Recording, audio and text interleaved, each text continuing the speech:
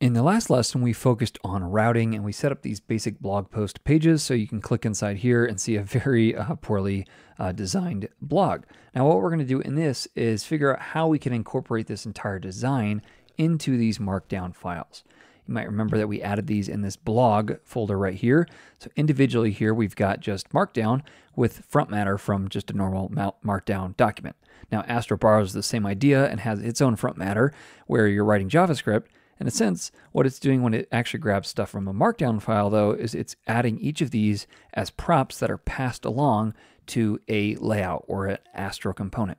So we need to figure out how we can actually define those Astro components. Now, what we're going to do is create a blog layout in this layouts folder. You could do it anywhere. It can be any kind of Astro component, but since it is more of a layout style component, it makes sense to add it here. So I'm going to go ahead and add this, and I'm going to call this blog post layout.astro.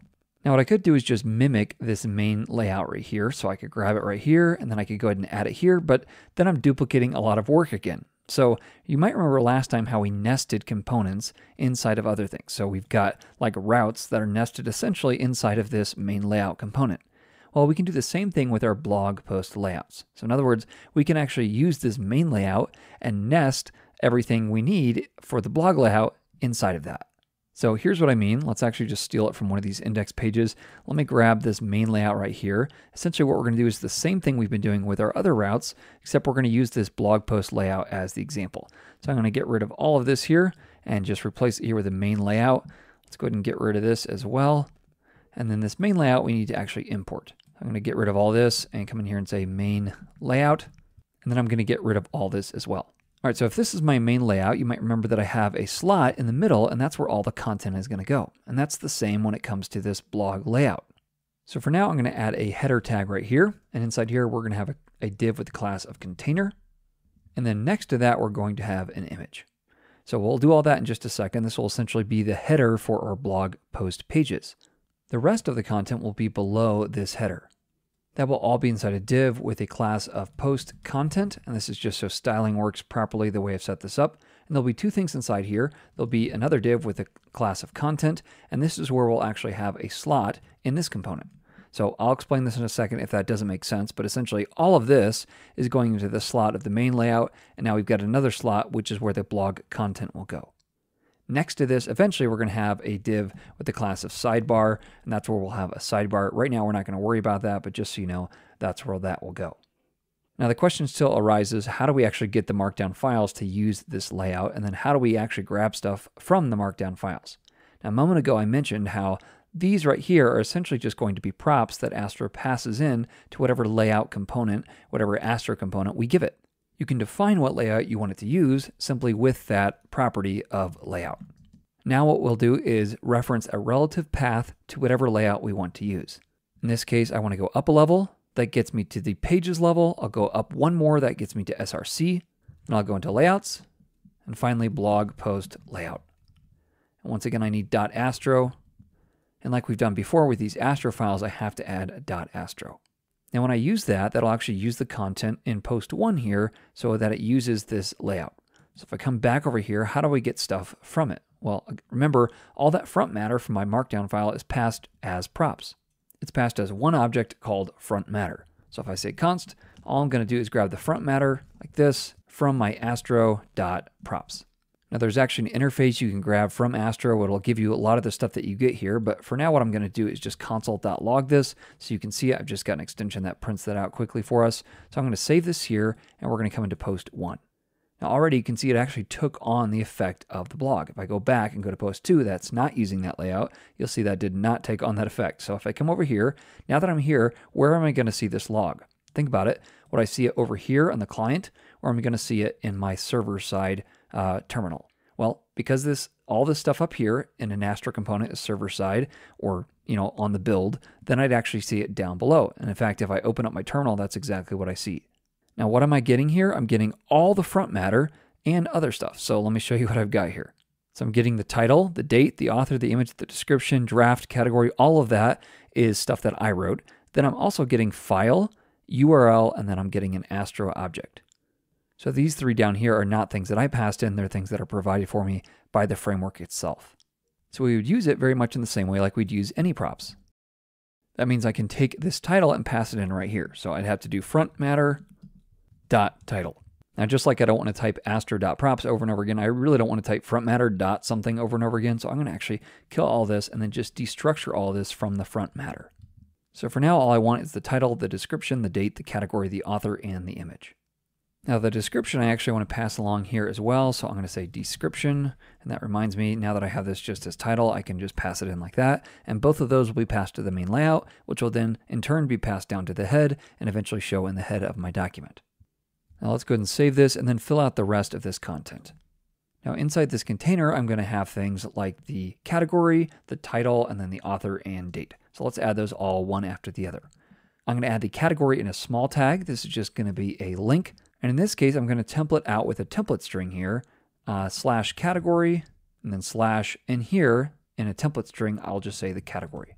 I'll give this the class of badge so that it will pick up my styling. And then inside here, I'm going to have category. Now, if I save this here, you'll see it pull in right up top here. And if I were to click this, obviously I don't have this route set up yet, but if I click it, you'll see I get reference docs showing right here, and it's actually turned it into like a URL param as it needed to. I actually want to change it a little bit so it looks more like this. And so we'll just write our own little custom function here in a second so that it looks the way I want it to. For now though, I'm going to come just below the small tag and add an h1 tag with a class of h2. And inside here is where I'll add my title. If I save that, you see that pulls in. And then finally, I'll add a paragraph tag, and this is going to say by, and then I'll have an anchor tag. And much like we did up top, I'm going to go ahead and template this out. So I'll say dash author, and then once again, I'll pass in the author here, and I'll pass in the author here. In other words, I want them to be able to click on the author and get to an author's page with all of their posts that they've already written. Now, outside the anchor link itself, I'll do a space, and then with option and 8, I'll get that little dot. And then finally, I want to pass in the date. If I save it here, this doesn't quite look the way I'd expect it to, so we'll fix that too in just a second. First, I want to show you what this author link looks like. If I click in here, it's done the same thing. It's created this URL scheme for me, this param, and passed it in with that %20 for this space. So I actually want to customize this as well. So both of these should take the same function, and it will basically slugify whatever that is. Now, there may be a way to do this in Astro naturally. I didn't know if there was or not, but it's just JavaScript, so we can do that ourselves. Now, we do have a JavaScript folder, so if I pull this open over here, we're going to add another file in here. We'll just call it utils.js. And to start with, I'm just going to go ahead and paste this in because it's kind of long and arduous, but basically just search for a slugify function if you want online, or you can copy this from the GitHub repo. Just look at lesson number 7, that branch, and you should be able to steal this from that utils.js. What we're doing is taking text, we're then turning it to a string, lowercasing it, and replacing anything we can find. So spaces get replaced with dashes, double dashes get replaced, a bunch of stuff like that, and you can see how in the end it's going to give me a slugified text string. Now, how do we get this in here? Well, we actually pull it in up top. So let's come in here and we'll just say like utils imports or something like that. Here I'm going to import slugify from, and this is a relative path. So I'll go up a level into JS and then finally grab my utils. It means if I save this and grab this right here, I can just wrap both the author and the category in this. So it's this one right here inside the URL. I'll just say slugify and then add author in parentheses as the argument that I pass in. We'll do the same thing up top here. This time I'll grab both of those together and first add the parentheses and then come over here and paste slugify. So if I save that and I come back over here, if I click on reference docs now, it'll actually give me this slugified URL. Same thing if I come over here, I click on that, same thing, I get Darnell as a slugified URL. Now these are both eventually be routes like this inside of an actual page, so I'm going to grab both of these by holding Option and clicking both of those and adding a / there. Now there's another helper function we need, and that is to transform this date to something that looks like human readable. So we'll do that again, and I'm going to open back up this utils.js. Here let's just custom write this one, it's not too bad. I'll say function, and let's call this something like format date. I'm going to take a date in, and then I'm going to return a new date that uses my date to start with, and then I'm going to use a method that lives on that called toLocaleDateString. I've done some videos on this before. I love this intl API that we have in the browser now. You can do so much cool stuff with it. What I want to do is I want to pass in as the first argument the locale. Now if this was client side, I'd probably pass this in as undefined, and that way it would basically figure out how to style it based on their locale.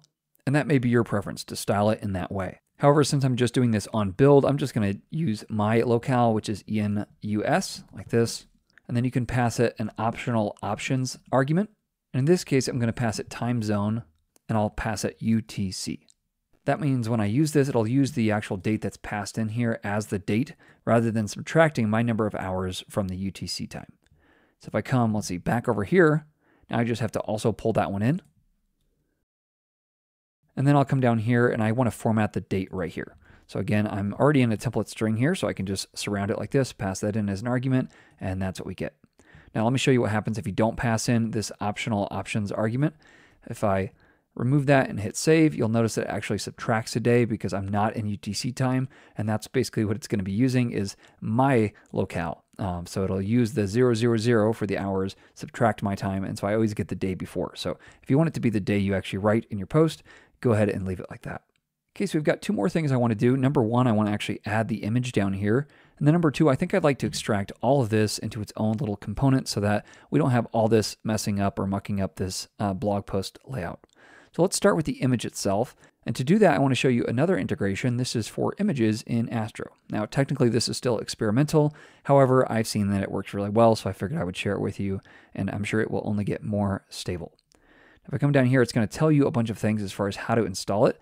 One of the coolest things about Astro is not only are their docs awesome, but you can also get a lot of help just from the command line tools. They'll do a lot for you. So I'm going to go ahead and open this up and kill my server.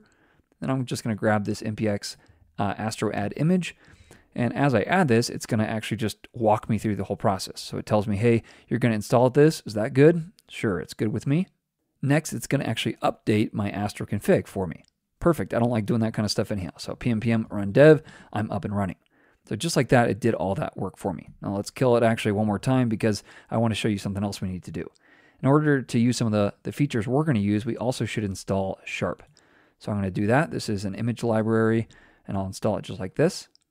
And then I actually have to do the manual work of updating my own Astro config since this is just an optional install. So I'm going to open up my Astro config, and you can see that I need to pass in this right here to the image right here. Now, just for a better experience from a developer standpoint, I can add types if I want to in two different places. Let's go ahead and just add it in that en.d.ts. And here all I want to do is replace this, as you can see, with Astro.js image client. So I'll save that, close that down, save that, close that down, come back over here and npm run dev, and we should be up and running. Now, why have I gone through the painstaking work of setting all this stuff up? I get this image and I actually get a picture component as well. Now, the reason I would want to do this is because I can resize it. I can encode it differently if I'd like to. I can add customizations like filter or blur. I can also do a bunch of other cool stuff with that Sharp library that we installed. Now, why would you want to do that? I think some things are better shown than told. So let me show you what I've got here. I've got my image.src and my image.alt. So if I come back over here, I'll do image.src.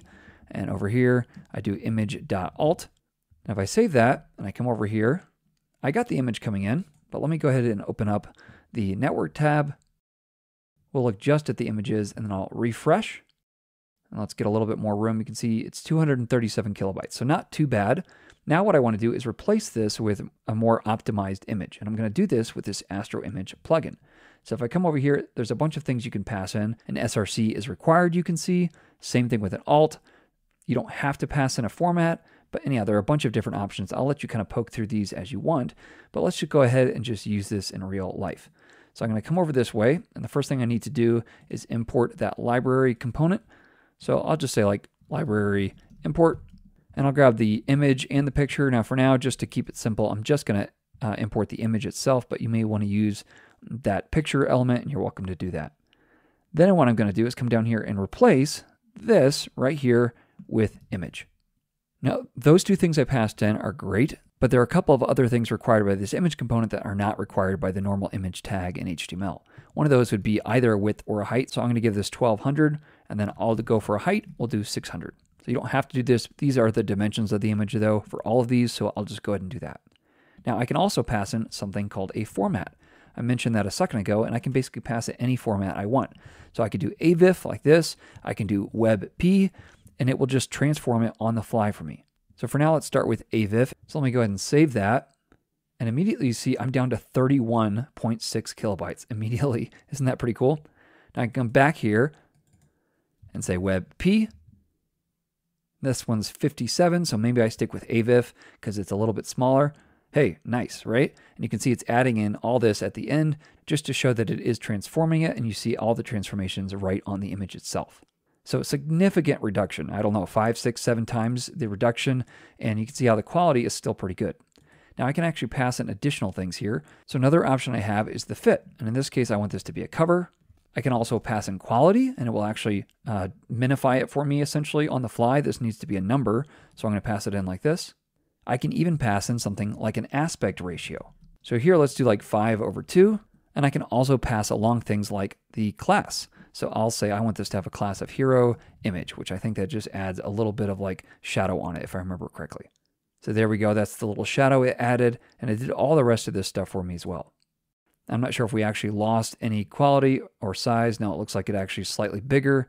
I'm not sure the reason for that, but not too much bigger, so I'm happy with that. So that's pretty amazing. Just like that, with this little tiny component, I can very quickly minify my images using this. Now, obviously, you may want to make this a little bit more performant and add different sizes for different screens and all that, but I'll let you figure that out. For now, all I need to do is go back to all of my posts and add this exact same layout tag. Now, I've left a blank space at the top of all these, so I'll let you do that, and I'll do the same, and then we'll be right back together. All right, there's 6, 5, 4, 3, 2, and 1. I'll kill all of those. And now let's move back to the blog itself just to show that that's working for all of them. If I go to post 2, now it should pull this in, and there's my image. Post 3, same thing. All of these work, and you can see how all these are just dynamically being passed in. The title up here is even changing because I'm passing in that prop down here to the main layout. Pretty cool how you can just use these components, start nesting them, and then even pass Markdown files a layout to use when they're rendered. Now we've got just one more thing to do, and that is I actually want to extract all of this logic out to its own component. So I'm going to grab the header right here, all the image stuff right here. We'll grab all of this out, and we'll call this something like post header. Now before I save it, let's come over this way, and in our components, let's add that post header.astro. And to start with, I'm going to add that front matter up top, and then down below, I'm going to paste in all the stuff we just grabbed. Now, this obviously needs all of these things in here. So let's go ahead and do that. So we'll say const. I need the category, I need the title, I need the author, I need the date, and I need the image. And all these things come from astro.props. Now I also have some imports. You can see I've got these 2 JavaScript imports, and then I also have the image import itself. So let me come back over here, and I'll just steal those from right here. So let's get rid of this. Actually, let's grab the comment as well.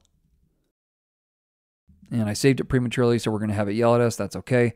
Let's see. I need to come out here and then down to JS, so that works. The other thing I need to do is grab this library import right here. So I'll copy this out like this, come over this way, and do the same thing. Now it's still going to yell at us because post header isn't defined, and then we won't have passed it any of those props yet. So let me go ahead and get rid of this, and let's retype this in now that I've got that post header so that I don't have to manually type all that. Up top, if I hit enter, it should import it for me, and it does. That works for me. Now I need to go ahead and pass this all the things it needs. Now there's a couple of different ways I could do this. I could just leave the front matter here and just pass the whole front matter down and do this whole dit song and dance inside that post header. Or since I've already destructured all these, I could just pass them in like this. So title, description, date, category, and finally image. And let's see, I guess there was one more too, right? Author. Okay, so there we go. So we've now extracted all this logic out to its own component right over here, grabbed all this stuff in, and then basically just used the same content we already had there. So here I am, all of it's working. These things are slugified. This date is prettified. Everything is working as we'd expect. And we've even minified this image here. Now I'm not going to do this here, but maybe you want to take this right here and apply it to the about page. That's the only other page where we've used an image, except at this point so far we've not minified this. So see how much you might save with this image import. Now, if I come over to the blog page, you'll remember that we just hard-coded this here. Obviously, that's not the way you're supposed to do it in Astro, but I wanted you to be able to quickly navigate to it while we were building all of this out. In the next video, I'm going to show you how to create a card component and then how to fetch all those Markdown documents in the front matter of our blog page. This is where working with Astro starts to get really fun, and I hope to see you there.